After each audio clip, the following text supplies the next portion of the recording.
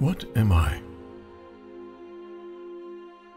I am God's Son, complete and healed and whole, shining in the reflection of His love. In me is His creation sanctified and guaranteed eternal life.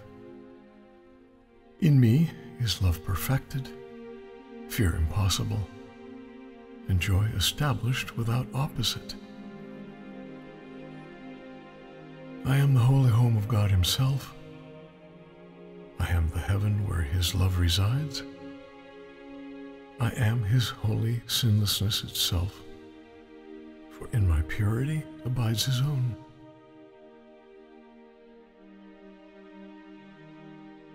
Our use for words is almost over now. Yet in the final days of this 1 year we gave to God together, you and I, we found a single purpose that we shared. And thus you joined with me.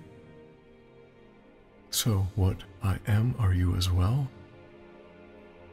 The truth of what we are is not for words to speak of nor describe.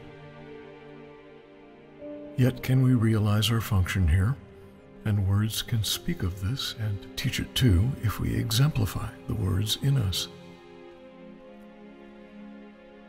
We are the bringers of salvation. We accept our part as saviors of the world, which through our joint forgiveness is redeemed. And this our gift is therefore given us.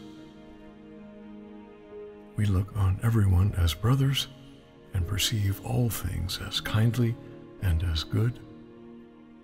We do not seek a function that is past the gates of heaven. Knowledge will return when we have done our part. We are concerned only with giving welcome to the truth.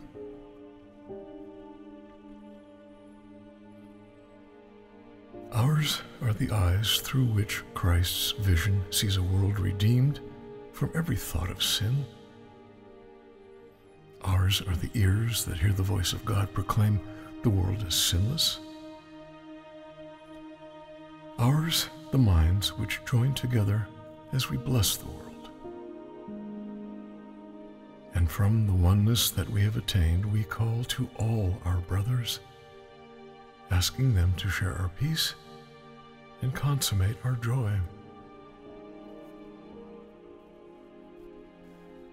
We are the holy messengers of God who speak for Him and carrying His word to everyone whom He has sent to us. We learn that it is written on our hearts. And thus our minds are changed about the aim for which we came and which we seek to serve. We bring glad tidings to the Son of God, who thought He suffered. Now is He redeemed. And as He sees the gate of heaven stand open before Him, He will enter in and disappear into the heart of God.